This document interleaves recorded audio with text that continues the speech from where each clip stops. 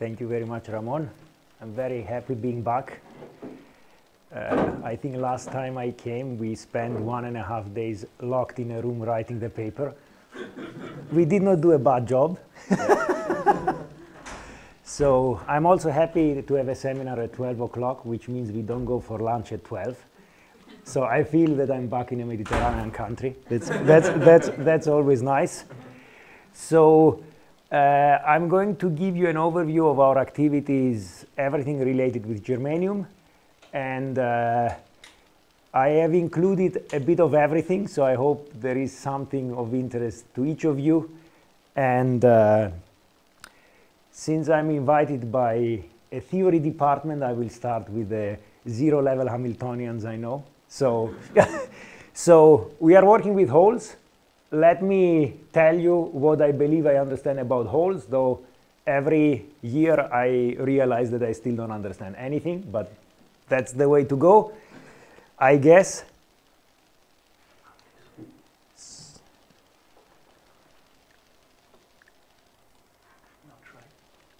Okay, yes. So if we recall university times, I think we all have seen the band structure of a semiconductor. That's now germanium. And okay, if we focus to the valence band, since I'm going to be speaking about holes, we have heavy holes, light holes, and split of band. That's what we learn at university. How much we digest of it, I'm not sure. But in principle, we all have understood it. And then you start doing experiments to realize that actually you did not understand anything, or I did not understand anything. So let's see what is now the difference between this thing, which does not seem so scaring compared to that thing. The difference is that if you check for electrons, the Hamiltonian is very easy, even for an experimentalist. And the important thing is for a system with very weak spin orbit, there is no correlation between the orbital motion and the spin degree of freedom. That already changes if you think about bulk and holes. So because now you start dealing with a Latinger-Kohn Hamiltonian, which I cannot derive, that hurts me. But whenever I try to read the original paper, I realize of my limitations. But so let's believe that that's really the Hamiltonian which describes the top of the valence band. This is already written down for germanium in the so-called spherical approximation. So gamma 2 is equal to gamma 3. So that's already a simplified version. But already here, there is one important consequence that in bulk already the spin degree of freedom, and I actually should speak about pseudo-spin, correlates with the direction of motion. But the thing becomes even more interesting when you add confinement, because as an experimentalist, or nowadays you don't work with bulk materials, but you work with confined materials. So let's see about the mass, because here you learn heavy holes and light holes. You say, okay, that's bizarre names. Why are they heavy holes and why are there light holes? Let's stay still in bulk. So if you apply the Hamiltonian so that's the y direction. If you apply the Hamiltonian to the eigenstate, to the plus minus 3/2, which is called the heavy hole state, with a few lines of calculation, well, it's very straightforward. You find out that for the plus minus 3/2 state, that is the mass, so it's m effective divided by gamma 1 minus 2 gamma s. While if you do the same thing for the plus minus 1/2 state, which is the light hole state, now the mass is m effective divided by gamma 1 plus 2 gamma s. So it makes sense that the heavy hole state is called heavy hole because it has a heavy mass, and the light hole state is called light hole because it has a light mass. But that changes the moment that you put confinement. So now just be aware what people call heavy hole states will not correspond anymore to the state with a heavy mass. It is just the state which has plus minus 3/2 spin projection. So we now add confinement. Yes? Yeah, what did you say before that you talk about a pseudo-spin instead of a spin? Because due to the strong spin orbit, in the end, it's J. So for the conduction band, L is equal 0. So J is equal S. So practically you have the spin. For the valence band, L is equal 1. So actually what we call spin is J. So it's a generalized angular momentum. Yes, yes. And if you write down the spin up, actually the spin up is spin up and spin down. So this pseudo spin is actually not the real spin, and it has contribution both from up and down. So what happens now if we add a confinement in this very artistic scheme? We add a confinement in the z direction. The Hamiltonian changes, and since kz is now much bigger than kx, ky, you already see that the pseudo spin will be pointing at the z direction. So if you now apply the Hamiltonian to the eigenstate plus minus 3/2, actually you realize that now the heavy hole state has a light mass. So that's already, just by adding the confinement, you invert what is a heavy in mass and light in mass. And that's actually nice, because it means in the transport direction now our states have a lighter mass, which is good when you do nanofabrication, that you are less limited by problems that you would need to do your dots very small. So once more visually, what happened? We added a confinement. Now our pseudo spin has actually rotated by 90 degrees in a very naive picture. And obviously also confinement leads to a splitting between heavy holes and light holes. And as you see in this picture, in the transport direction, your heavy hole actually is light. So what is a hole spin qubit? How do I understand a hole spin qubit? That's an electron spin qubit, as at plus minus 1/2, whether you are in the 0 state or in a 1 state. And if you now think of a hole spin qubit, and since in compressively strained systems like the ones which experimentally typically work with, the heavy hole is higher, which means energetically favorable, the hole spin qubits which are around so far are heavy hole spin qubits, which is a heavy hole Kramer's doublet. So you have either Jz plus or minus 3/2. But in some sense, if you then are an experimentalist, in a first approximation is a two-level system. Just it's not spin plus 1/2, minus 1/2 is Jz minus 3/2 and plus 3/2. And if now you would look at the whole wave function, you will see that it's actually a superposition of spin up and spin down states. That's why I call it pseudo spin, because you see that the wave function of, let's say, pseudo spin down has a component spin up and a component spin down. And that makes things complicated and interesting at the same time. And that's why, for me, a hole is not just a missing electron. So when you do transport, you will observe a couple of features which you would not anticipate for electrons. And one interesting thing also for heavy holes is the direction of the Overhauser field is very well defined. So it's in an out-of-plane direction. So in principle, you know that if you want to make a good spin qubit, you should put your magnetic field in plane. Or recently, the group of Daniel Loss suggested that by squeezing, you could mediate away hyperfine interaction. So there were many proposals that maybe actually holes could be good spin qubits. To be fair, 20 years ago, among theorists, there were theorists who were believing that the coherence time would be a picosecond, and there were others who were more optimistic that it would be a good system to study. Luckily, the optimistic theorists were the ones which were right.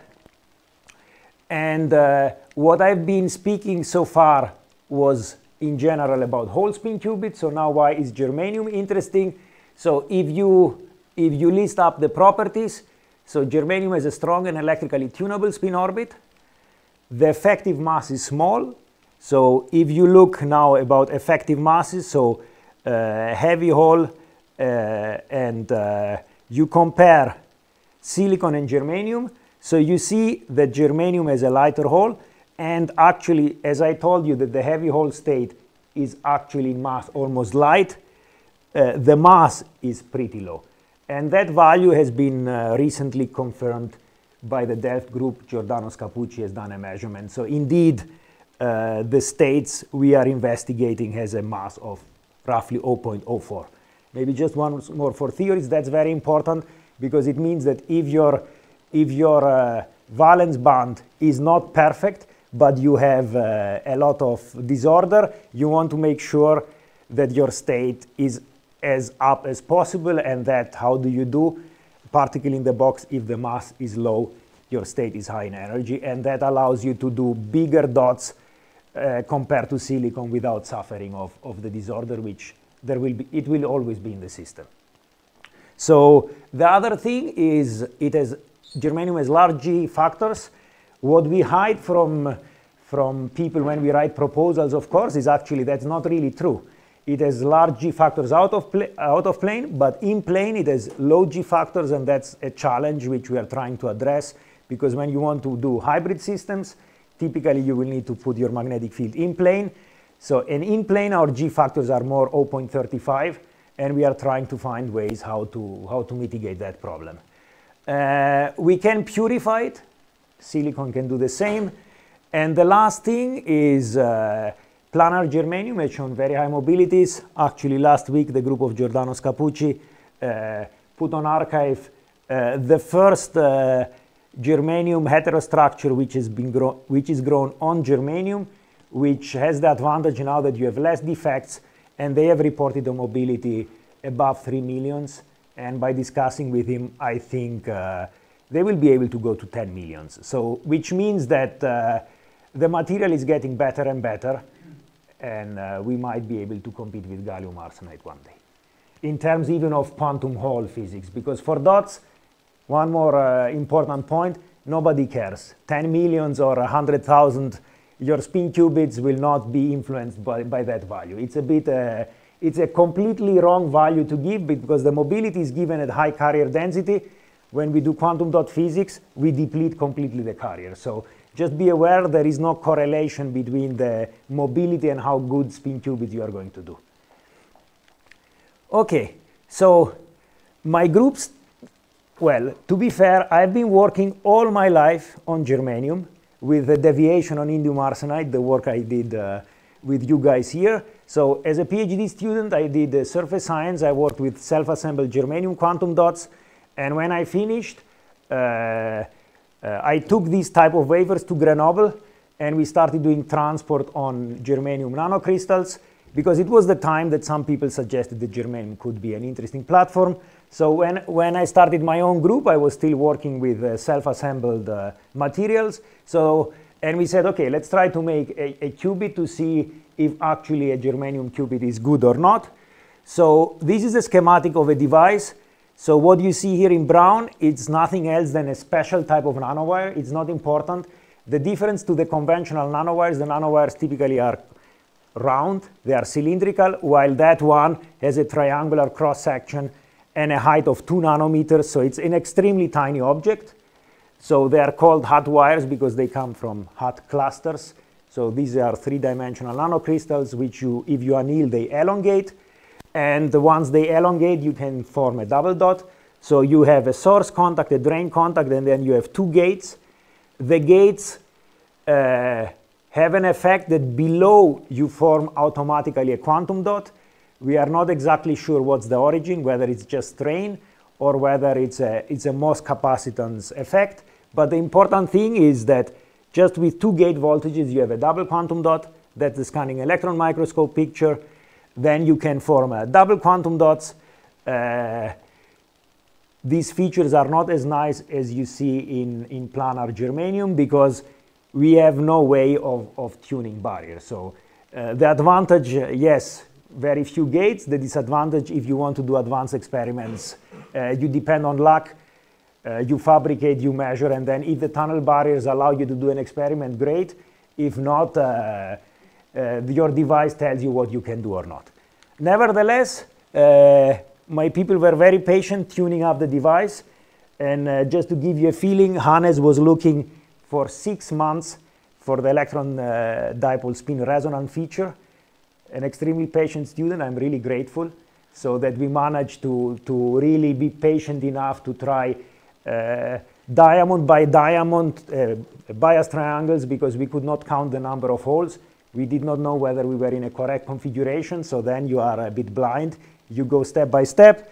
But okay, once we could do that, effectively we managed to do the first spin qubit, and I don't want to insist too much on that graph. I think the important thing is that we managed to see that the T2 star was not too bad.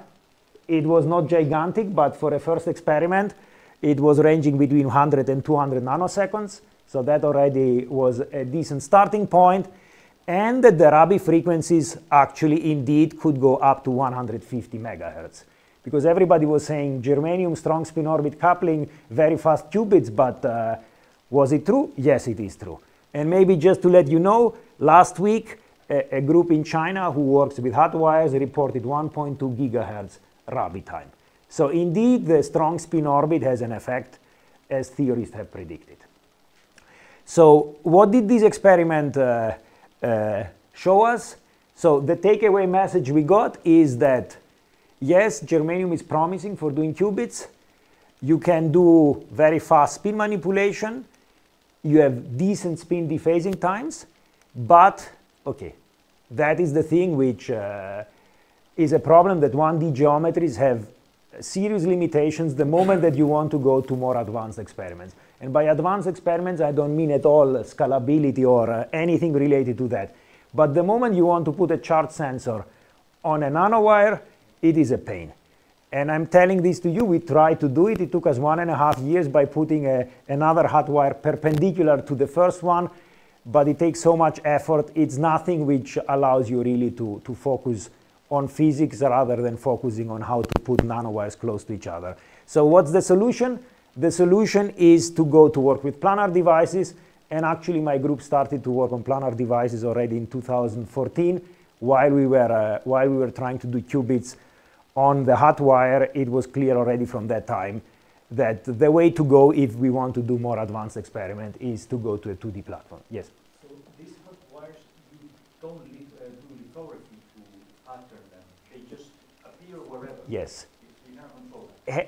They are Stransky-Krastanov. I don't know if you have heard. So it's strain driven. So you start with a silicon. You know, if you grow slow enough, you have 2 to 3 monolayers of strained germanium, and then somehow the system needs to relax strain, and you get crystalline structures.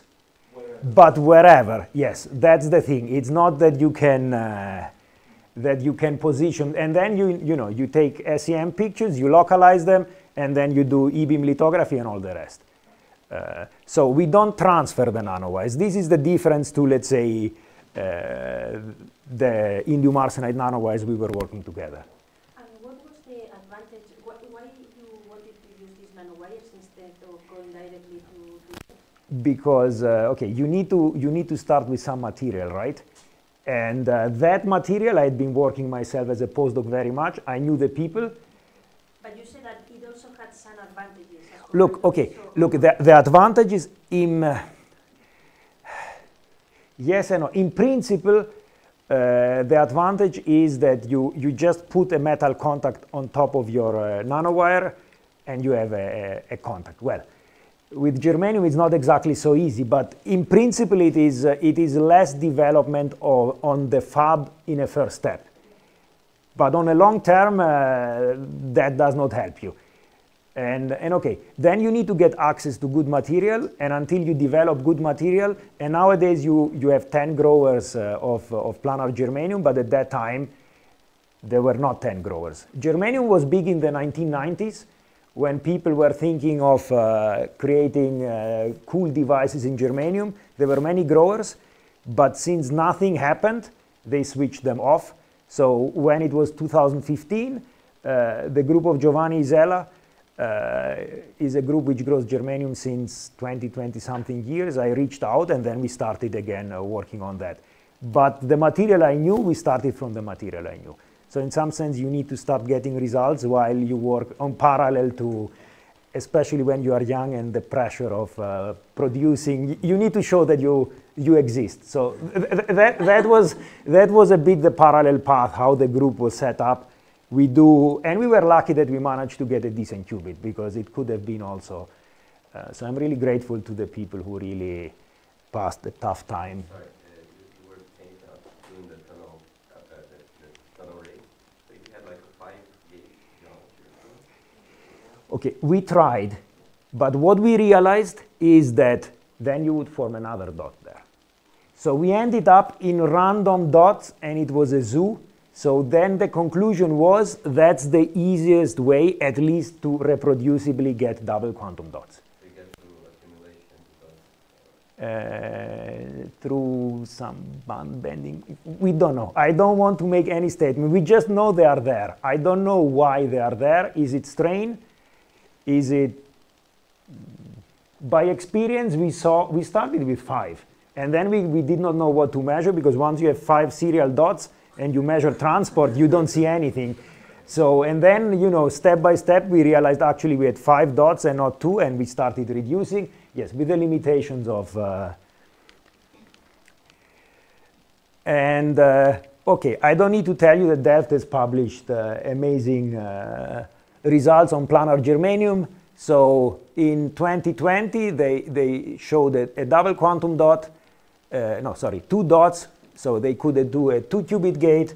In 2021, they showed a 4-qubit entangled state, and last year they also started doing some algorithms for error correction. And okay, then our idea was, they have done Loss di Vincenzo, let's try to see if we can do singlet triplet qubits in germanium. And okay, that's the material we are working with. These are the people who are helping us. So that's Stefano, Andrea, Dani, and Giovanni. So Giovanni is the head of the group. You start with silicon, then you slowly increase the germanium content, because here it will be full of defects.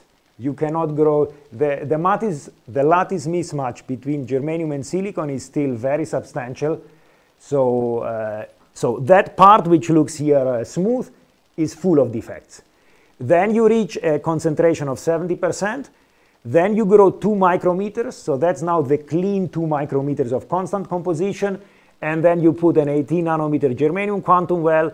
You put a 20 nanometer silicon germanium barrier, and you finish with 1 nanometer of silicon. The reason of that is germanium oxide is extremely nasty. So even if you dip it in water, it can dissolve. So when you do fab, it's completely uncontrollable, and you prefer to finish with something which you can control. So this is our device, and I want here to point out all the experiments in Delft are operated in accumulation mode, which means that they don't have carriers, and they need to apply negative gate voltage in order to accumulate holes in their structures. We operate in depletion mode. So our wafer is not doped, but there are carriers. We don't know why. We have been discussing with Delft a lot. We don't understand what's the difference, because all the material characterization shows exactly the same thing. There is one difference in terms of growth. What they do in Delft, they start with silicon, then they directly put 1 micrometer of germanium, and then they go the other way around, and then they reduce the germanium content. So it might be that in their case, somehow the band profile localizes all the holes in the germanium part which they have put, while we don't have it, and that's why we get the holes in the quantum well. We don't know.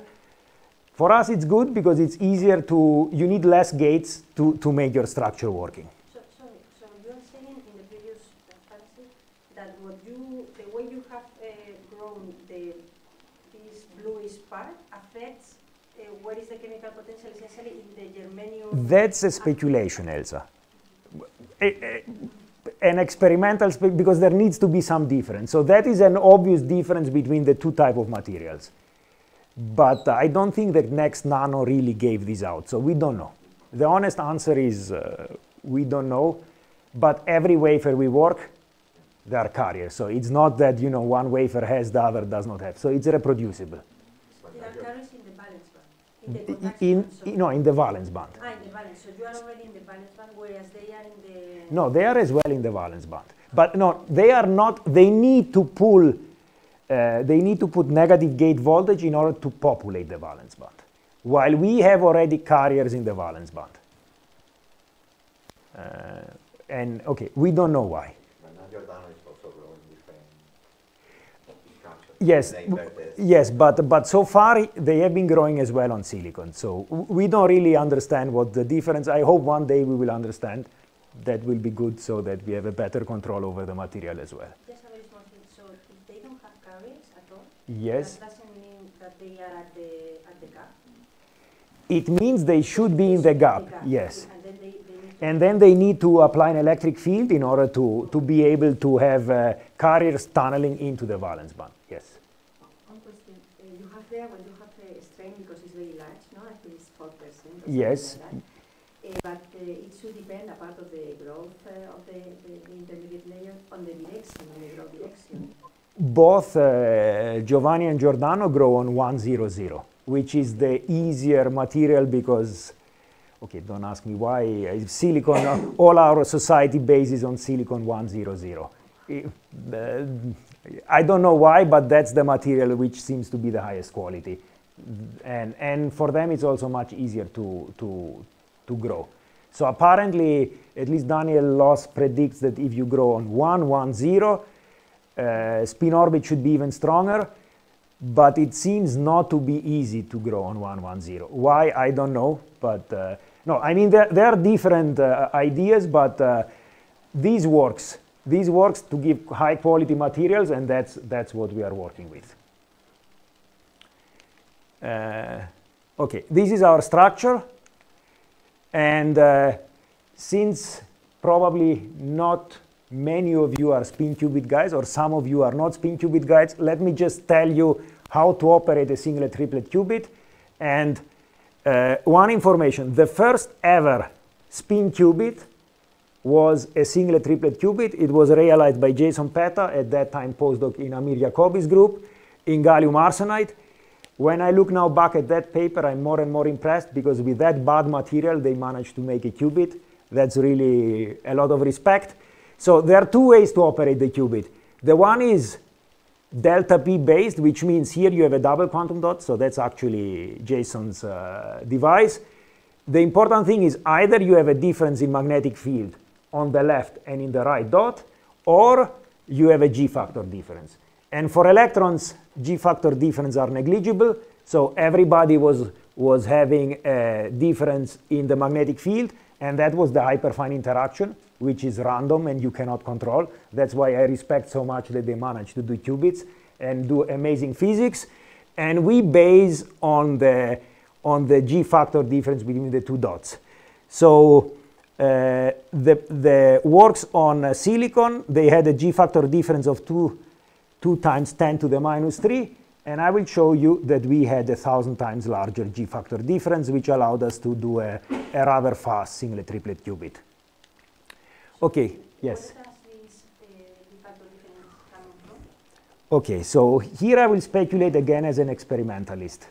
So our qubit is not operated with just one carrier in both dots. So the G factor depends on confinement, because depending on the heavy hole light hole mixing, so heavy holes have out of plane G factors 6 kappa. Kappa is a Latinger parameter, which is 3.4 for germanium, which means you could have 20 out of plane. You never have 20, but in theory you would have 20, and the in plane is 0.2.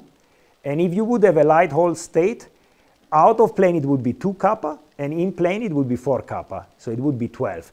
So now you can think, by playing with that mixture of the heavy hole light hole character of your wave function, you are able to tune the G factor of every individual dot, which is a blessing and a curse at the same time. It's a blessing if you love physics, it's a curse if you want to scale, because then your dots really need to be tuned. Yes? But that also means that if I have some charge noise that like wobbles the wave function a bit, then I would also have a wobbling G factor, right? Yes. No, there are challenges. Okay. That is very clear. I mean, there are spin orbit and heavy hole light hole physics is a blessing and a curse at the same time. It depends what your motivation is. And that's why for me, if you want to do spin qubit technology with holes, there is no way around using machine learning. And we are collaborating with Natalia Ares' group in Oxford, because the only way is that machines will need to take over. No human will be able to tune these things. Because here we are speaking, you need to look for sweet spots where your G factor is not changing, or in some cases you want it to be changing, but that's not for human operation. So it needs to be taken over by a machine. Just to be clear, that's the way I see it.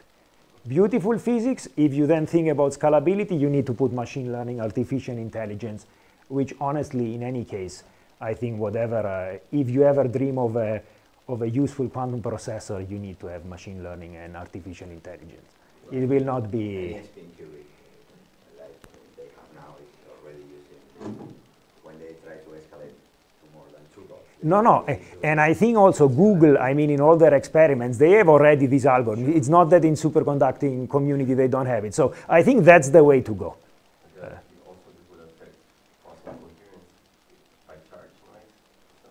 You need to look for a sweet spot, yes, yes. And there has been recently a paper from Grenoble where Silvano and Romain Morin have really shown that there are sweet spots where effectively they have checked how does the G factor change if you apply one electric field. So, for example, imagine that you would measure the electron spin resonance of a single dot line, and then you would wobble that electric field, and that electric field, and that electric field. And ideally, you would like to see that it does not change. And then you would fix the gate voltages in that. That is a sweet spot. So independently, if there you would have charge noise, fluctuating electric fields, your qubit would not see it. That's why, for me, it's machine learning. I mean, a human can do it for one dot, but you don't want to torture too much your students, just a bit. OK, so I'm very slow. I apologize for that. So let's see the energy diagram of a double quantum dot. I apologize if that is too trivial for you. I like to refresh it for myself. So you see here, this is a double dot, and either you can have two carriers on the left dot, or 1 and 1. And if now at the moment we don't think about spin, we just think about charge. So if you plot the energy versus a parameter epsilon, which is that detuning, obviously in such a configuration that is energetically favorable, in such a configuration that is energetically favorable, and in principle, obviously, if you don't allow tunneling in between, there is a crossing. But if now you put also the spin degree of freedom into the game, you need to say that, OK, here that can be a singlet state, but it could be also a triplet state. And if you remember quantum mechanics, the singlet and triplet are not degenerate due to exchange interaction. So the triplet state is higher in energy. We forget it. For all the relevant qubits, it's too high in energy. So let's forget it. Let's kick that out. Let's now switch on tunnel coupling. So it means that now we can tunnel from 2, 0 into 1, 1. And that's now how the energy diagram will look like. Why did one line survive now in between? Is because now we need also to take into account that also in the 1, 1 configuration we have singlet and triplets, but they are energetically very close or degenerate. And obviously, due to spin degree of freedom, you cannot tunnel between a singlet and a triplet because you would need to change the spin. So that's why the plot looks like this. And OK, if you then switch on the magnetic field, the 3 triplets are splitting in energy, the singlets not. And OK, let's rotate it 45 degrees because that's how I'm going to show you the graph. So effectively, that's the energy diagram of our double quantum dot, which we use in order to do a singlet triplet qubit. And how does the operation go?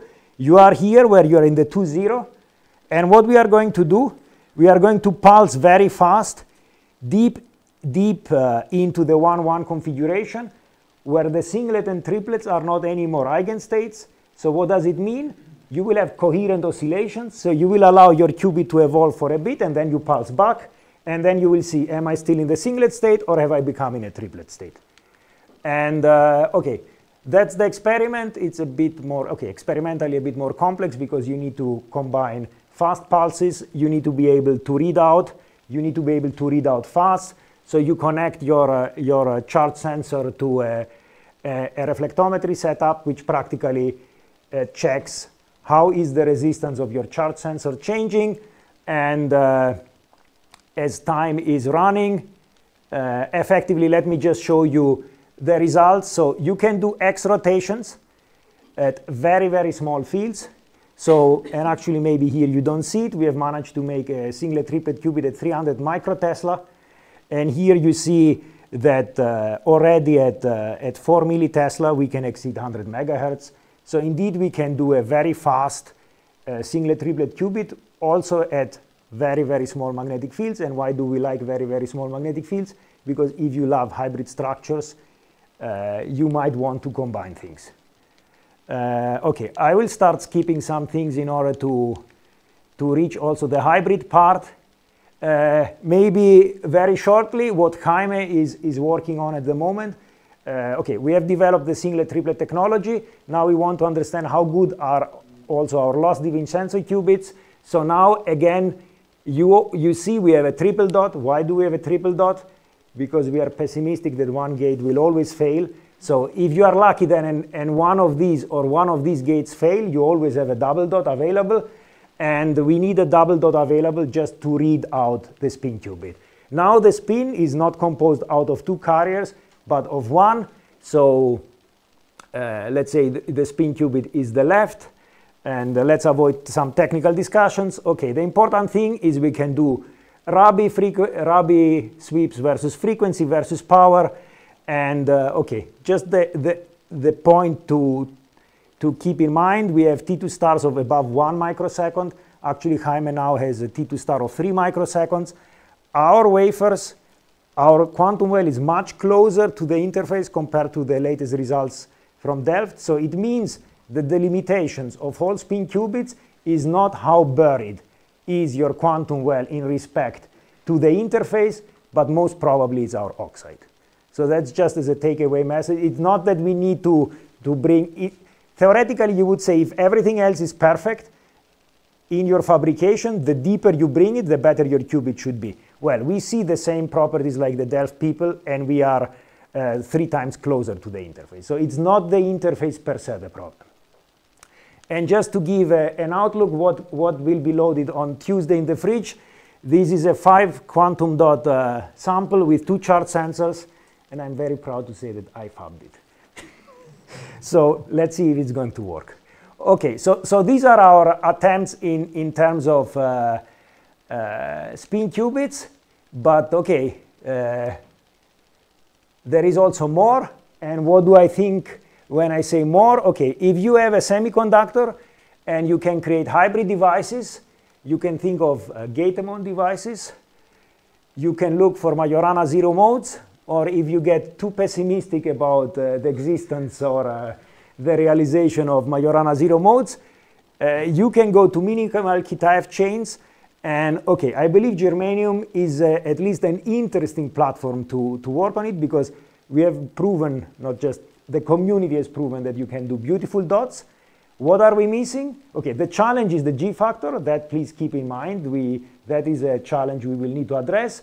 And of course, let's see how good is the superconductivity we can induce. Early days, that's a work of the group of Charles Lieber, 2006.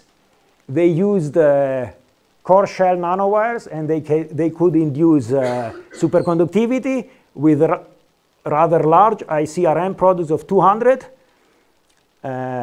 That's me, still a postdoc. These are the self-assembled nanocrystals which grow automatically when you grow. And okay, very proudly, a couple of picoampere critical current. So yes, not the greatest device you can ever have, but it shows that proximity in principle can work.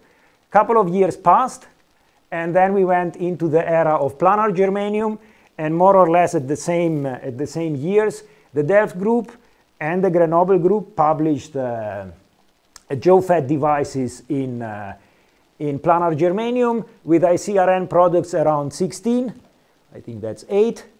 And my group then started working on hybrid devices also on planar germanium.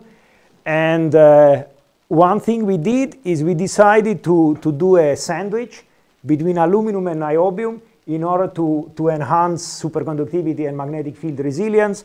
So you can already see that the ICRN product went above 350. Looking back, I hate myself that we did not insist to do tunneling spectroscopy measurements.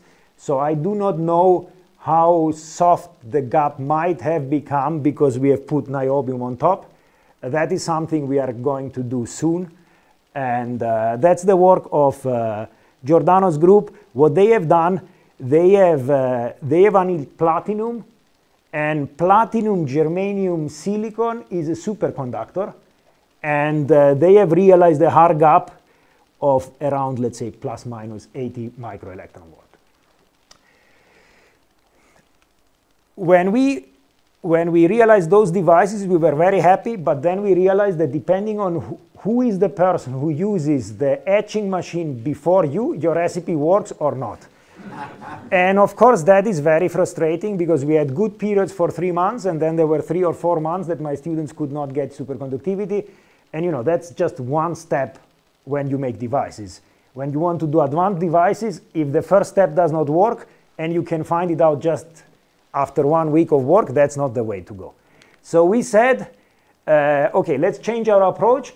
And also with the vision of Majoranas, right, with all this, why don't we see Majoranas, or why some of us think that we don't see Majoranas, I guess you're aware of the argument of Daniel's group that one of the problems is the metallization issue, that in all the indium arsenide experiments, the superconductor is directly on top of indium arsenide, so maybe indium arsenide is actually aluminized, so the G factor is low, the spin orbit is actually not so good as you would like it to be. And then our idea was, okay, let's try if that would work. So to start with our spin qubit quantum wells, but now instead of having here 20 nanometers, let's start reducing it. Can we get tunneling or proximitization between aluminum and germanium with a tunnel barrier? That was the idea. By the way, Ramon, please stop me when I should finish. Or feel free to leave when you get bored. So I don't feel offended.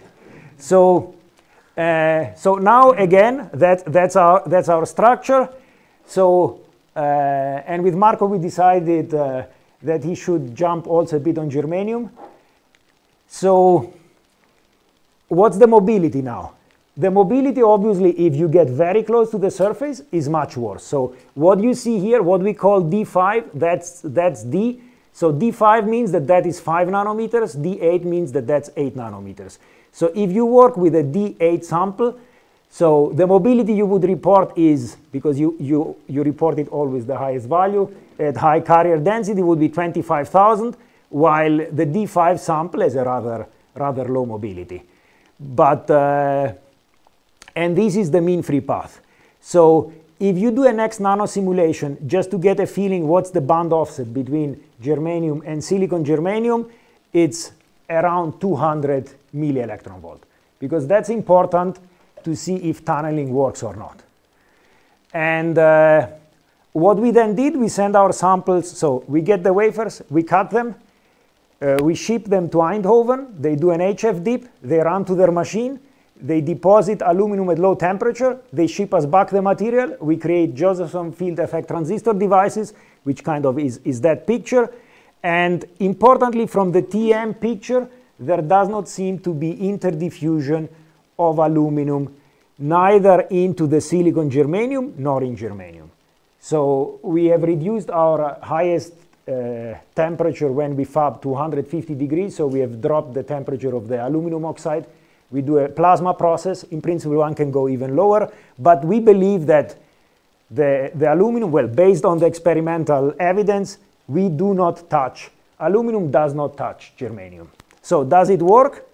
We were surprised actually that it worked in the first shot, because that's very rare in my career. Typically it takes very long time. So what you see here is just a JOFET device. This is a D5 and this is a D8. So this is for different gate voltages. I think you can clearly see that we can tune the critical current or the switching current. And okay, to our surprise, the ICRN product for the sample D8 seems to be higher than for D5. I'm willing to have a long discussion about that. We don't know what the reason is, but if, as a naive experimentalist, I would say, okay, D8 should have a better gap than D5. That would be my first reaction. So let's do tunneling spectroscopy.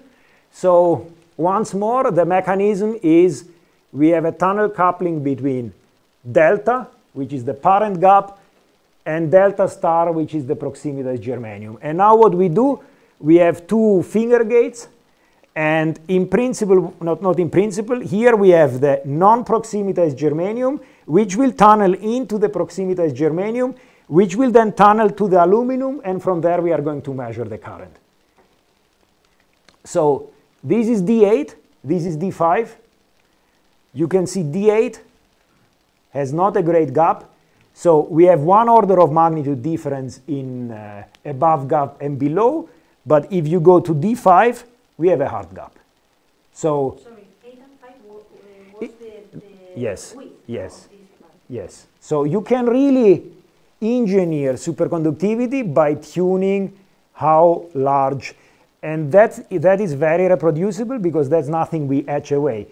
People who grow, they can control monolayer, they can control sub-nanometer, 0.1, 0.2 nanometer. So that's something really one can now use as a knob to decide what is the superconductivity you want to induce. And the nice thing, or that's our interpretation, is that we see a double peak, which the one we attribute to delta star and the other to delta.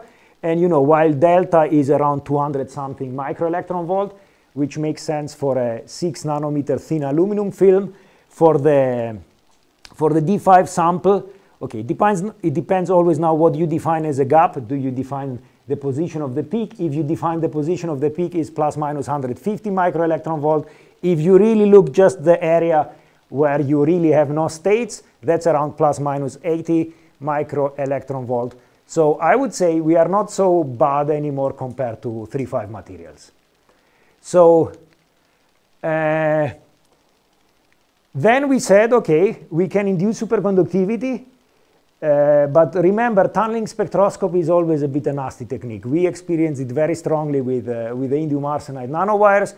Also, in the paper, if you take, we will report in the paper also the data on that side, and there you have random dot formation. So we believe that, when you pinch here the finger gates, it's not like in theory you would like to have that you just form a tunnel barrier, but you end up forming also a quantum dot there. So it becomes a zoo. That's why one of the ideas was, let's try to make superconducting resonators on our material. Okay, the motivation is twofold or manifold. If we want to go towards gate-amons, if we want to go towards spin photon experiments, we need to see if we can develop microwave technology on our wafers. So this is a sample where you start with your planar germanium, you etch away all your quantum well, and then you realize a superconducting resonator. That's a so-called lambda over fold resonator. It's not so important. Effectively, it's one type of a superconducting resonator. That's the feed line. And these are the measurements. So the green is the quality factor of your resonator without the germanium quantum well. It is not outstandingly great, but it is good enough to do all the spin photon coupling experiments you need. And now the interesting thing is, if we don't remove the quantum well, but we just fabricate on top, and we just etch away the quantum well in the area of the gap, you see that practically they are almost identical. So what is our interpretation? Our interpretation is that germanium has been perfectly proximitized, so it's not anymore a lossy material because a superconductor is not lossy, and that's why we don't see within the experimental uncertainty, or we see a very, very tiny difference. While if now you do this on a sample which we call D60, so if now you really decouple the germanium quantum well from the aluminum surface, because that will not show superconductivity, suddenly you have put a lossy material below your microwave. And for people who have not worked with microwaves, electrostatic simulations show you that the electric field goes 5 to 10 microns down. So it means you are sensitive to everything which is rather deep. And 60 nanometers is definitely not so deep, and you already see that the quality factor becomes much lower. So that's for us an additional check to see actually that our induced superconductivity is very nice, and that we can do interesting experiments in the direction of hybrid superconductor qubits.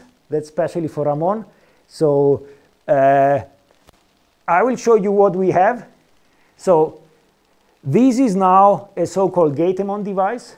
So what you have here is, again, the superconducting resonator, which is capacitively coupled to an island. And if you zoom here in, that's nothing else than a Josephson junction. So that's our gate. So again, that's our structure. That's how it looks on a larger scale. So actually, we have 2 qubits here. This is the gate through which we are going to drive the qubit. And the first thing you want to do in such an experiment, you want to see if actually there is a qubit. And what you do is you send a signal through your feed line, which couples to your resonator. And if your resonator couples strongly to the qubit, you will get an avoided crossing. And indeed, you can see a beautiful avoided crossing. Remember that when we change the gate voltage on the Josephson junction, we change the critical current. And when you change the critical current, you change the frequency of your qubit, because we are blind in some sense. And I don't show here details, but how exactly you make your Josephson junction that your qubit will be within 4 to 8 gigahertz, which is the range where we can do measurements. That's a problem for experimentalists. But OK, the qubit exists. Then what do you want to do? You want to read it out in the dispersive regime. So if your qubit now is smaller in frequency than the resonator, and if now you sweep the power, what you see is what people in the superconducting circuit community do from, and OK, the argumentation to me is a bit vague whenever I speak to them. What they say, when you are in high power, you kill your qubit. So what you actually see is just the resonator. And the moment that you reduce the power you send, your qubit becomes alive, it's not killed anymore, and leads to the dispersive shift. So that is a fingerprint for the superconducting circuit community that there is dispersive shift between your resonator and the qubit. And then you will sit there and you will send a second tone through the drive in order really to realize what's the frequency of your qubit. And if you do this 2-tone spectroscopy measurement, that's what you get. So once more, you measure through this and you drive through your gate. And what you see here is actually a double peak. Why do you see a double peak? Because when you work with gate-tunable transmon qubits, the anharmonicity is very small. The big advantage of spin qubits is, that the next level is very far away. That's what they have shown also in the Copenhagen paper. So that at low power, you would see just the transition 0, 1. And if you crank up and you have 2 photon processes, you get a second line. And OK, then you can map out the qubit frequency versus gate voltage. As I told you, our qubit is gate voltage tunable. And OK, just as time is passing, that's the harmonicity versus gate voltage. So we go from 50 to 200. Interestingly, maybe Ramon, we can discuss about that. It seems to go in an opposite direction, because we would believe that when we push the gate voltage positive, our transparency should become lower. We don't fully understand it. And I will show you just one Rabi plot. It's not very beautiful. We have some technical issues which we don't know what it is. So, but OK, the qubit is alive, and we are working on material issues. I don't know what it is, but I hope that we can improve the properties. OK, then I will skip that. Maybe just to let you know, if you want to do spin photon experiments, your resonator needs to be a high impedance resonator. We are working with granular aluminum materials like Ivan Pop reported yesterday. We can have a characteristic impedance more than 10 kilo ohms. OK, we start seeing indications of spin photon. So effectively, what you see here is that you are able to measure the double quantum dot through your resonator, and that's the first step if you want to do different type of experiments. And I will just finish on the work we are working together with Ruben. So they they have a proposal that if you realize a squid device, you should be able to realize a diode, and that's what Marco has been working on. So that's our squid device, and if then you measure we have been measuring the retrapping current, but that does not make sense. That does not change anything. Effectively, in a standard squid, like we learned it at university, there is no shift between the minimum and maximum. And if the two currents among these two branches are the same, that point should drop to 0. If you have either higher harmonic terms or a very high inductance, then you can have a so-called superconducting diode effect. So you know, the difference is that now you sweep. In a standard experiment, you would sweep your current from negative to positive, but if you want to see the diode effect, obviously you need to sweep from 0 to positive and from 0 to negative, so that you always record both the switching current and not in one case the switching current and the retrapping current, because else you have hysteretic effects. So that's our efficiency. So we could get efficiencies of, let's say, around 10%. By switching on an RF signal, we can reach an efficiency of 100%, but that I will not focus on. As a last point is, if you go through the equations describing a squid, you can find a sweet spot where effectively you kill the sine phi term. So you should get 2 phi terms, which would indicate that you have tunneling of pair of Cooper pairs. And if that is true, if you do Shapiro measurements, you should see fractional steps. And that's the last experiment which Marco did. So now we send also a drive. And if now you measure the differential resistance versus the current and the power, and it's actually easier to plot it versus the potential and power, you see that when you are not balanced, which is the regime where you would not expect to kill the single pair Cooper pair tunneling, you see just integer Shapiro steps. And the moment that you go to the balanced regime and you are at half flux quantum, you see the appearance of a fractional Shapiro step, which could indicate that indeed we managed to kill that. And okay, I think I've been by far already beyond my time. Just my conclusion, we are 75 years after the invention of the transistor, which was based on germanium. And that's the review article we wrote with Giordano and Menno Welthorst. And that's a figure which finally did not make it to the paper. But I think it is very nice because it shows starting from a silicon wafer, you can work with spins, you can work with superconducting system, and you can work with topological system. At least you can look for it. So I'm very much convinced that we have entered a new era of germanium in quantum information. And obviously we have been collaborating with a ton of people. And thank you very much for your attention.